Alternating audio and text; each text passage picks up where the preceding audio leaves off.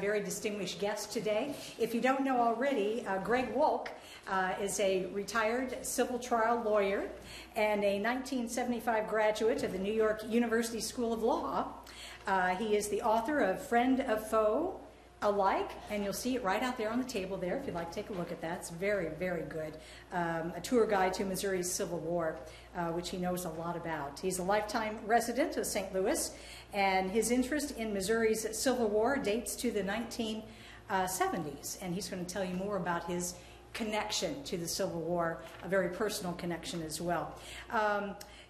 He's had a number of things going on through the years. In 1999 to 2000, he served on a committee formed by the Missouri Humanities Commission that was, I can't read my writing, that was tasked with making recommendations for Missouri's commemoration of the Civil War's 150th anniversary. So from that enterprise that he got involved with, he's done all kinds of things, and this was the result of one of those things. So his presentation entitled Forged in Missouri, Ulysses S. Grant and the Show Me State, I present to you Mr. Greg Wolk. Thank you very much, and first of all, my respects to the Riney family, and particularly to the memory of Corporal Riney. And I'm very pleased to be here today for that event.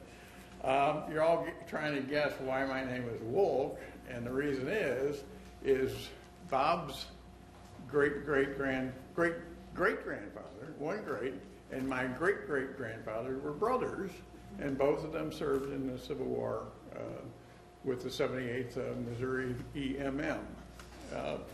And then I have another great-great-grandfather on my mother's side who was actually a private in Ulysses Grant's regiment, the 21st Illinois, when Ulysses Grant was marching through Missouri. So that's a special thing for me.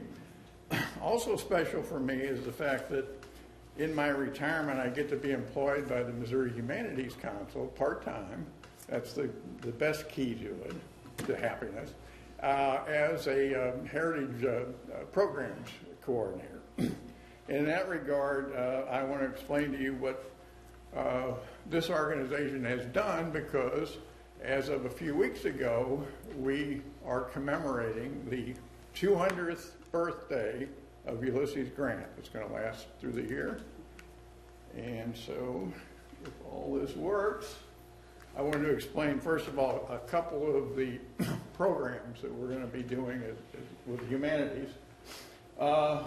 First of all, the Missouri Humanities Council is a not-for-profit that is was formed by the state of Missouri as part of the National Endowment for the Humanities. And it has been around for just 50 years, but with funds that are supplied by the Missouri government and by the National Endowment for the Humanities, it promotes public understanding of, well, our humanities, and that's literature and history and archaeology, among other things. We have put together a touring exhibit of Grant's time in Missouri that is now at the Ulysses S. Grant National Historic Site in St. Louis, and come June 1 it will be at the State Archives. And from there, there's many places you'll be able to see it over the next 12 months. Cape Girardeau will have it in September, so I urge you to go visit Cape Girardeau when that time comes. Excuse me. Oh, I have to face that one. Well, come on. There we go. The other main event that will now be the 9th time that this is presented is called the U.S. Grant Symposium. As part of the bicentennial celebration, we are dedicating this particular event to the bicentennial. It is held at the Soldiers Memorial Museum in St. Louis. If you aren't able to get there on July 23rd, 2022, it will be available online. Actually, when you leave, there's a clipboard there. If you're interested in getting more information about these events, including where the exhibit's going to be when, just write down your name and your email address, and we'll get that information as it developed. I did it again. Do it that way to advance, and this way to point. There it is. You can't talk about Grant's time in Missouri without talking about his hardscrabble years. Now, I've borrowed that from the name of this cabin that many of you may have seen in St. Louis at Grant's Farm, which is the reconstructed cabin that used to be about a mile away from there. It has an interesting history of its own since it was at the 1904 World's Fair in St. Louis. It was somewhere else for a while, and then Dolphus Bush, out of regard to the general, bought it and reassembled it, not where it used to be. But in any case, very briefly, his background in these 6 years that I call the hardscrabble years is, first of all, the most important connection he had to Missouri, and it was a strong one, is that he got assigned to Jefferson Barracks in St. Louis right out of West Point. He, like many of his fellows, met a St. Louis girl, and in this case, he had to wait a few years while he went to the Mexican War and whatnot before they married. But they married in 1848 in St. Louis, and then he went off for the next 6 years while she gave birth to children. He visited occasionally, and he was out on the west coast for most of that time. So he resigned his commission, probably under a cloud. There people debate about that, and came back to St. Louis at the time. Down on the farm means, for that period of time, first of all, he lived essentially on a slave plantation, even though he was conflicted because his parents happened to be anti-slavery, some say abolitionists, and he's married into a family that owns about 30 slaves. And one thing you would find about Grant when you study him is this was sort of typical, okay? Certainly at this age. He just went with the flow most of the time. He didn't express opinions. Now, his parents didn't even come to the wedding because of who he was marrying, but he didn't make any trouble with anybody about it. But as you'll see, he paid pretty dearly for that association. Breakout is what I'm calling when he finally, the circumstances were not the best, but he finally broke loose and got his own life about 58, because basically there had been a global panic, and while he had been farming for 5 years, the crop prices went to all hell, and so he had to leave. And in order to leave, he got a job as a real estate agent, in essence, with a cousin of his wife, Julia.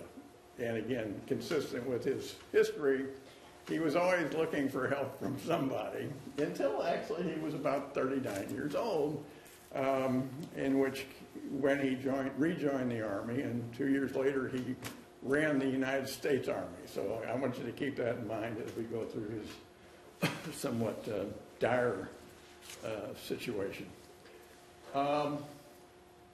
So he moves to become part of this real estate agency into the unheated back room of his cousin, or his wife's cousin, Henry Boggs, and they start this business. And he moves there in January, lives in that back room by himself, and he walks home about 10 miles each way every weekend to see his wife and kid. But I did it again.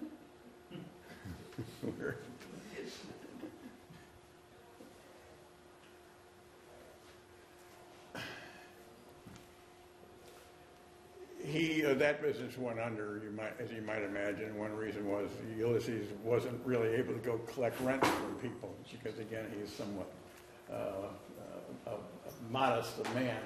There was a couple other job opportunities. One, he got a job with the collector well, it was a collector of revenue, essentially, and then the guy died. And then he tried to become the county engineer for St. Louis County. And there were 5 commissioners who were going to decide who to offer this job to. 3 of them were what we call free soilers, which was an early name for people who were against the expansion of slavery. The other 2 were Democrats. Okay, roles were reversed that way back then. Well, since he lived on the plantation of his father-in-law, he never talked about politics, but everybody just assumed that he must be a Democrat. So the 3 free soilers voted for some other guy. And very soon after that, Grant, kind of tail between his legs, headed off where he got a job in Galena, Illinois, in his father's leather store. Incidentally, this is a 1938 picture of the house that Julie and he owned in South St. Louis. By legend, I guess I would say, that house is now surrounded by another house, and it is still there, although no one I know has ever seen the inside of it. And it has not, probably in my lifetime, gone up for sale, but it is still there. Do you know what street? It is Barton Street, B-A-R-T-O-N. And the zip code? Zip code. The neighborhood? It's Soulard. Soulard. I probably don't know about Soulard. Yeah. So on to the next subject. It looks like I probably already. This doesn't work behind the back. There we go. Okay. The Grant's in Galena. So he goes to Galena, Illinois, which is way up north of Illinois. He's there about a year working for his father. He's a clerk in basically a harness shop, because his father was well off and had basically branched out from his home base in Ohio. And Ulysses was doing some traveling sales and whatnot, and they rented a house. They had 4 kids by this time, and then all of a sudden the Civil War comes along. And that's April of 1861, of course. He's got this experience. He was a captain in the regular army, and so he basically volunteered to help drill the first company to come out of Galena. The city fathers offered him to take command of that unit. Now, a company is technically about 100 men, and it is run by a captain. Well, Grant said he was a proud man, even though he had just gone through all these years of pain. No, he wasn't going to take that rank because he deserved more. He was a captain in the regular army. So he waits then, and it sort of looks like it had been looking for the last several years for him. Nobody wants to hire him, except when that company was trained, he took them to Springfield. And now, as Grant reported in his Springfield, Illinois, that is, as Grant reported in his memoirs, he dropped them off. He was staying in a hotel. He was about to leave the hotel and go back to Galena when, lo and behold, he meets the governor of Illinois, who happens to be eating in the restaurant that evening. And that's a guy by the name of Richard Yates. Richard Yates, as a result, hires Grant to become basically a recruiter for Union soldiers, and in that process, Grant starts going around and enrolling soldiers in different places. One of those places was Mattoon, Illinois, where originally when they formed the regiment from Illinois, they did it by congressional districts. So this was a 7th district regiment, it was called. And he went down there and he enrolled the soldiers and then headed back home. Well, I probably need to skip through this a little bit faster, but the long and short of it is the men who had voted to elect a fellow named Good as their colonel decided they didn't want him leading their regiment, and Good got canned purportedly, and it's not purportedly, there's a very good article out recently. This fellow in Mattoon let the men go off a camp to hang out in the saloons, and in fact, many say that Colonel Good was there with them half the time. So the men said, well, hey, wait a minute, we have a guy named Ulysses Grant who enrolled us in Mattoon. Why don't we make him our colonel? Well, anyway, they did, and that became the 21st Illinois Infantry. Early July, or mid-June, Grant arrives in Springfield, where these guys are taking their basic training. And then after a few weeks, specifically July 3rd, 1861, it's time for them to march to Missouri to enter the war zone. And they were not that well trained. They were a very obnoxious group of soldiers, but Grant managed to get them into shape. In any case, first sign that Grant, the kind of commander he was, is there was a railroad that ran all the way from Springfield to Quincy. And he said, no, we're not going to take the railroad, we're going to march to Quincy. And that's about 90, 100 miles with these very, very raw troops. And they marched. And they got about halfway there when they got an urgent call because this happened. This meaning a unit of Southern soldiers, and it was called the Missouri State Guard, this was before the Confederates were actually in Missouri, had attacked a place called Monroe City. And this is an engraving that showed up in one of those weekly newspapers. This guy was there, but he wasn't leading any troops. This guy was future Governor Wood. I forget what his first name is, but so he was good with getting the press, but actually nothing good at all came out of the Battle of Monroe City, or Monroe Station, except that is the reason Grant was rushed into Missouri. He got those men on the train about halfway through, and he arrived in Missouri on July 11, 1861. On account of this emergency. Okay. This is a picture of a building that still stands in Mexico, Missouri. And it was the John Clark mansion back in 1861. And I bring a picture of it is because that building still stands, and it's the headquarters of the Historical Society in Mexico, Missouri. And because Grant went to Mexico soon after he arrived in Missouri, he spent almost 2 weeks there, about the longest he'd stayed anywhere up to that point. And it's documented that he was inside that building, even though he set up his camp west of town. In that camp, west of town, and again, I've got some Civil War historians here, so I'm going to be as careful as I can. It was about August 4, 1861, that his chaplain came running into his tent with a newspaper from St. Louis to tell him that he had been nominated to become a brigadier general.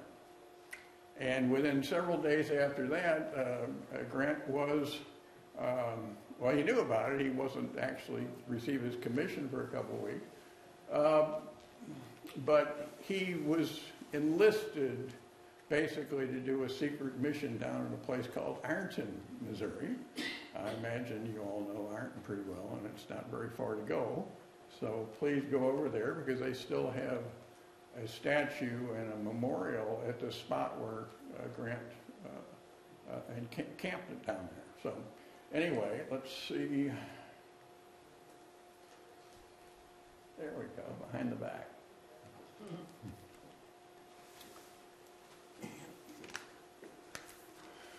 First of all, I wanted to point out this wonderful drawing. It's fairly contemporaneous to the Civil War. And it's hard to see, but this is Cairo, Illinois.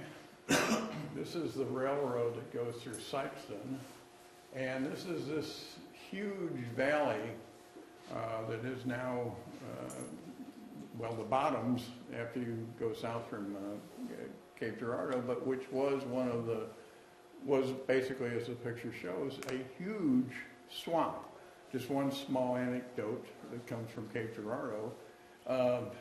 After they built the Panama Canal, they took the equipment they used to move all the earth, and they came up to Missouri, and they drained this swamp. But before that, the swamp was a huge impediment to Harmons, for one thing. But it was also a place where a man by the name of Jeff Thompson got his reputation. And Jeff Thompson was a general of the Missouri State Guard, which I mentioned earlier. And he had no soldierly training whatsoever, but became Grant's first nemesis. And I dare say that all the men and all the generals that Grant fought after that, no one gave him as much trouble as Jeff Thompson did. So Thompson, he was known as the Swamp Fox of the Confederacy by some people. Mostly it's the Swamp Fox of Missouri. And he was a odd man, let's just put it that way. And I wanted to give you a description of it that came out from a newspaper reporter who had the opportunity to meet Jeff Thompson in September of 1861. His name was Israel Gibbons, and he was a reporter for the New Orleans Crescent, but he was actually a Confederate soldier at the time he met Thompson. And he said, "Let me picture this man to you. Imagine a tall, lean, lank, wiry-looking customer, at least 6 feet high," and there he is, "slender as a pair of tongs, a thin, long head with a very long nose, what you would call a hatchet face, thick yellow hair combed back of his ears and bobbed off short, displaying a very long and thin neck." And he goes on for another paragraph that frankly would be embarrassing for me to read because he seemed to be in love with this guy. And he's a guy who's hard not to love, let me say. And I got, again, pardon my anecdotes, but around this time when Thompson appeared on the scene, again, he was a character. He decided to take a trip to Memphis, kind of an R&R trip. He had been camped at a place called Belmont, Missouri. This was last week of September, 61. He goes there and he attends the theater. At least one night he was there, and he was only there about 3 nights. And in the middle of the play, his orderly comes rushing down the aisle with a piece of paper in his hand, and he hands it over to the general, General Thompson, and then walks back up the aisle, and everybody's buzzing, and the newspapers are there. And well, his orderly was a guy he called Ajax. And Ajax was purportedly a Native American, and he dressed as a Native American, and he went down that aisle dressed as a Native American. But in fact, he was a showboat performer from Cincinnati who might have had a little bit of Native Canadian flavor. But anyway, that's how Thompson made his name. And he did a few more things until at the end of, at one point, he had gotten himself published in the New York Times with some diatribe that he had proclaimed from down here in the swamp. And I just wanted to point out that Jeff Thompson was more famous than Ulysses Grant when the two of them butted heads in 1861. So you'll have to come to another show to hear about the other nemesis. Well, here's one again very briefly. Benjamin Prentice was a lawyer.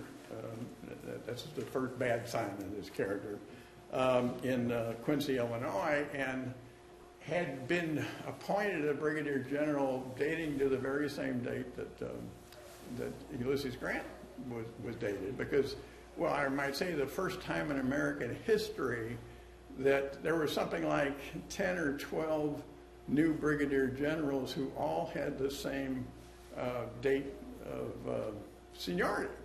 Now, I don't know who figured out that mess, but sure enough, when Grant was in Ironton, Prentice came down there to relieve him and presented him papers saying, I'm taking over. And Grant went back to St. Louis, and he said, well, wait a minute, I got seniority over Prentice. And sure enough, after a week or two, Fremont decided that Grant was right. But Prentice wasn't going to give it up. So Grant went down to Cape Girardeau when he was assigned a major command, and Prentice shows up, or he's supposed to join Prentice. He's been told that he's to report to Grant, and they basically have a disagreement in Cape Girardeau, and Grant wouldn't put him under arrest. He told him to go back where he was supposed to go and ahead of his troops, but then Prentice arrested himself and reported to St. Louis.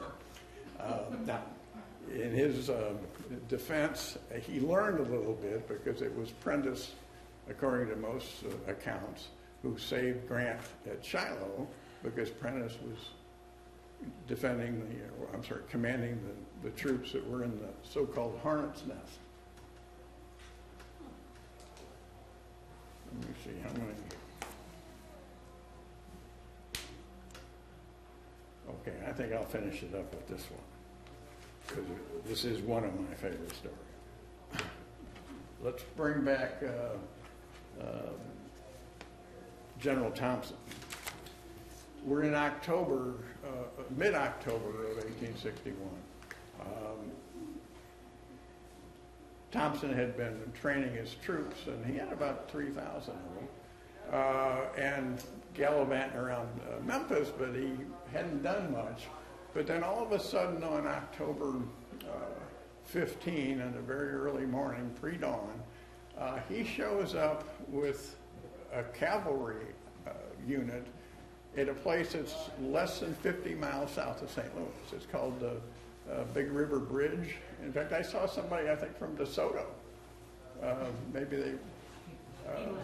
he left. Okay. Well, tell them about them. It's only a few miles south of DeSoto. And it was totally unexpected. Grant, meanwhile, is commanding from Cairo, Illinois. And let me say he shows some of his grit in that instance, too. Well, here it is. It's Jeff Thompson. St. Louis is in a complete uproar because they thought the war was going on down in the Boot Heel. And so Grant orders some men to come from Ironton and Pilot Knob, and some men to come from Cape Girardeau, and just cut them off. Cut them off while he's retreating. Well, easier said than done. Thompson got to Fredericktown then and took over the town. They sat there for a day, and they took some lead out of the lead mines to put it in wagons to take back south. And then they left, and they went south of town. And these two converging units arrived in Fredericktown and didn't do anything except themselves just hang around. And Thompson, again, with absolutely no military experience or training at all, decides he's going to blood his men. He must have read about it or something, so he's not going to hightail it back down to his camp down the Boot Heel. He's going to attack these people, these Union soldiers at Fredericktown. So, meanwhile, he has brought an infantry unit up there to Fredericktown as well. And they attack. First of all, they set up quite a brilliant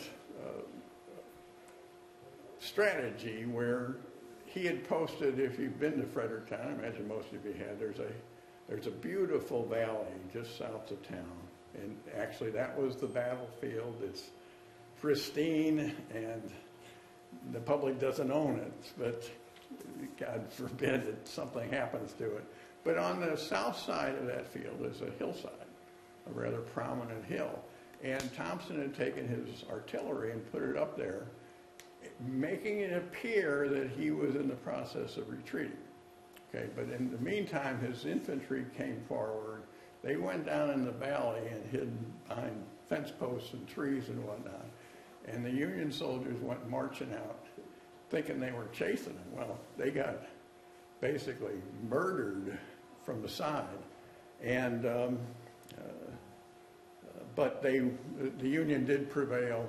Thompson retreated off. But let me say, I guess, that one thing that Thompson did that should always be remembered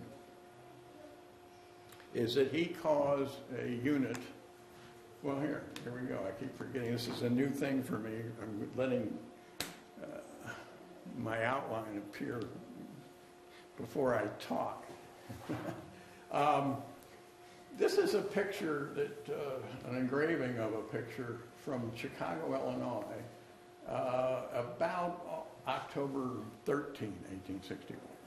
And this is an eagle that would become famous as Old Abe, because this unit was the 8th Wisconsin Infantry. And those of you who don't read up on the Civil War, first of all, I'll try to fix that, but this is the most famous animal mascot of any unit in any army in the Civil War. And he went with the 8th Wisconsin all through the South.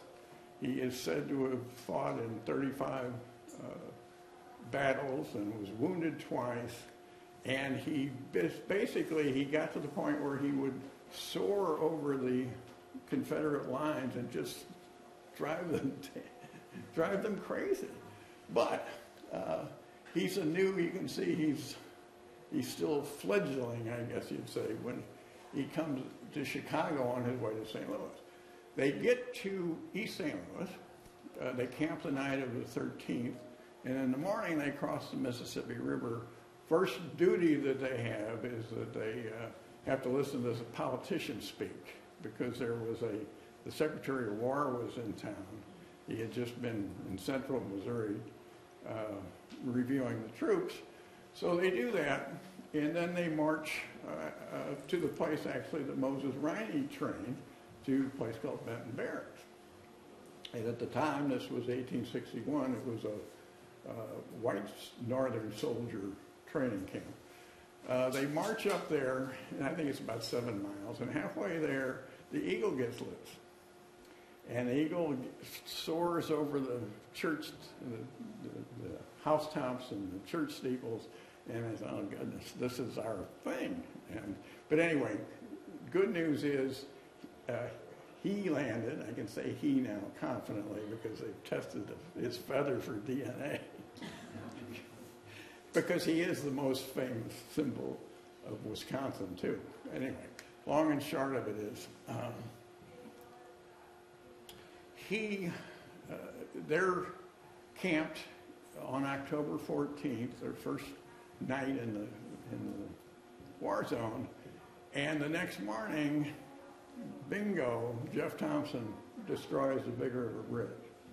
So they are immediately rushed into action. Some of the companies wound up in DeSoto, sleeping in the rain, no shelter, and ultimately they all moved down to Ironton and piled out.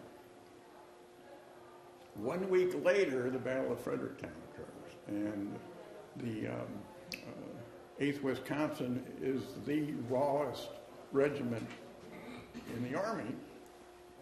So when they get to Fredericktown, their task is to guard the trains, which are, you have the ammunition and the supplies, and those are, the wagons are north of the battlefield at the courthouse.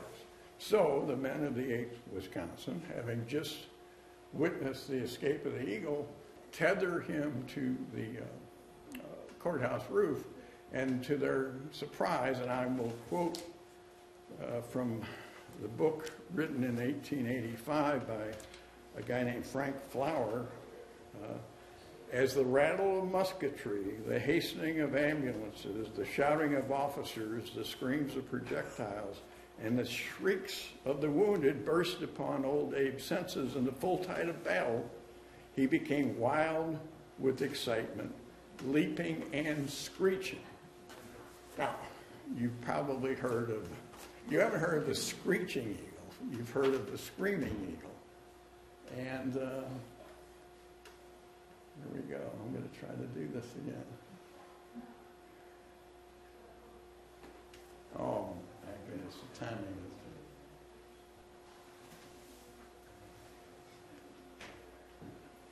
there we go. I mean, the fact is, and I'll go to questions now, and some of you historians, I'll be happy to defend my position. But in fact, I'm going to have to do somersaults. Oh, well, that shoulder patch, the 101st Airborne, that is the Screaming Eagle. And the Screaming Eagle first screamed in Fredericktown, Missouri on October 21, 1861. Anyway, questions? Come on, surely there are questions. I know Gary's got some. I don't really have a question. There were several from St. Genevieve that participated in the bridge and around the Soul, and then several participated in Fredericktown. Most of them are in the Missouri State Guard. Oh, well. The point was that they had some St. Genevieve soldiers, but mostly on the southern side, who were involved in those two incidents. One of them that is buried up here in Memorial Cemetery was killed at that river bridge. Really? I want to call it the Black River Bridge, but I know that's not right. That's the, no, it's the Big River. Big River, yeah. He was killed there and buried up here. Oh, goodness. Well, it was, again, it was a shot, but it was also Thompson, and again, you can tell I'm almost as big a fan of Thompson as I am of Grant. But, it was the first and longest cavalry raid of the entire Civil War, and that's why it was such a surprise. And nobody was, frankly, nobody was expecting the cavalry could let loose from its moorings and travel. It was 100 miles they went from their camp up to DeSoto. And, but the idea is one that hadn't even occurred before, because already in 1861 people started to realize that if you could cut a railroad behind your foe was going to have to retreat, because they had already become dependent on the railroad for their supplies. Any other questions? I'm just curious about the eagle. I had never heard any of that. But if he was causing such havoc, flying over the Confederate forces, why didn't they shoot him? They tried. That's how he got wounded. In fact, it was Sterling Price, who had been a governor of Missouri and who was fighting here in Missouri in 1861. At the Battle of Corinth, Mississippi, he remarked, because the eagle was flying over his formations, is that he would rather have that eagle than a regiment of troops or a Union battle flag. It was that effective. Yes, Mark? Yeah, and what did they call the eagle, Greg? What was the eagle's nickname? Old Abe. Right. Named for the president, of course. But yeah, go to that picture.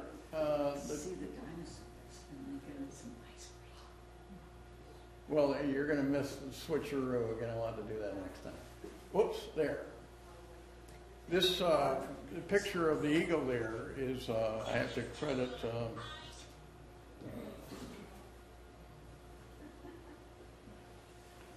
find it. Oh, there it is, okay. I have to credit Tori Kemper, who's a reporter with Fredericktown Democrat News. This, actually, you go see this is by the courthouse in Fredericktown. It's called the War Eagle Monument. Because for about the last 12, 15 years, Fredericktown has realized how important the event was that occurred there. And the battle itself was extremely important in Grant's history. It was the first time he commanded troops who fought in battle, even though he was commanding them from a distance. And then not long after that, the Battle of Belmont, Missouri, he commanded troops in person. And that was the switcheroo that you'll have to wait for maybe the 10th anniversary of the museum. Other questions? Yes, sir. Yeah. With Thompson, you said he had no military experience, but he was put in command. I mean, did that happen quite often when somebody pushed up their high rank to command these people because of the urgency? Well, like everything else, there's a story behind Thompson's rise to the generalship. And now that you mention it, let me tell you. There was the Missouri State Guard was divided into, I think it was 8 districts across the state. And the Southeast District had been commanded by a fella who was the half-brother of Henry Clay. South of Cape Girardeau, there is a place where he's buried. His name's going to come to me in a minute. But anyway, he was a Southerner, but he didn't like the direction that the war was going. So very, very early on, he had been the Brigadier General of the Southeast District. He said, I'm quitting. So they were basically running a contest to see who would replace him. And Thompson shows up at the camp down south of Dexter with a white horse, and he's got a Bowie knife stuck in his belt, and he gives them a speech, and they elect him. So, and Thompson had been, before the war, he was the mayor of St. Joseph, Missouri. He was born in Virginia, but in fact, Thompson was the man who in 1860 handed off the mail that the first Pony Express rider took to San Francisco. So, and actually, there are 2 books. Sign up on the sheet out there when you're out there, and I'll make sure I get you the sites to the books about Thompson, because he's a character. Okay, well, I think that will do it then, and thank you all for your attention. And I'll be signing some books. If anybody's interested in buying, the proceeds does go to this wonderful museum, and I want to thank my cousin Bob for Thank you for being putting here. this Appreciate together. it. Thank you.